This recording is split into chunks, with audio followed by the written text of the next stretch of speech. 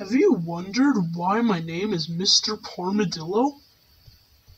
Well, just saying, I'm actually not an armadillo. I'm a different type of animal, and if you wonder, it's actually called a possum, opossum, and this is what it looks like. It's kind of cute, right?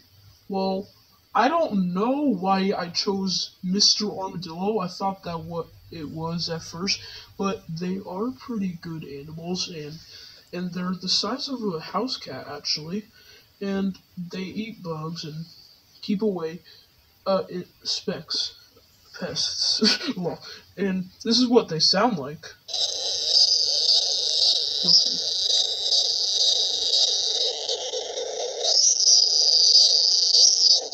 Okay, bye guys.